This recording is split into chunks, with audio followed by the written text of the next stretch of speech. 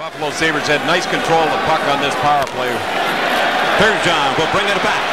Now to the Boston line, trying to get through. Here's Tucker. Tucker left it there for Ramsey. Back into Tucker.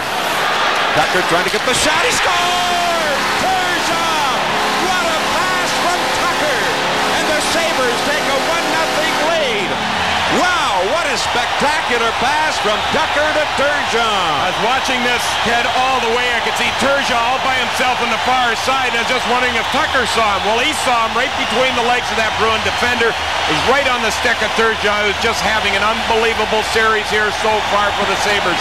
What a tremendous pass. Plenty of zip on it. Right between the legs, on the blade of the stick. And all Turgeon had to do was spit on the puck, and in it goes. Boy, it's Tucker red hot. 4 goals last night. Do you realize 3 of those 4 goals were off the Bruins? That's right. One way or another, but 3 of the 4 goals deflected off the Boston Bruins players.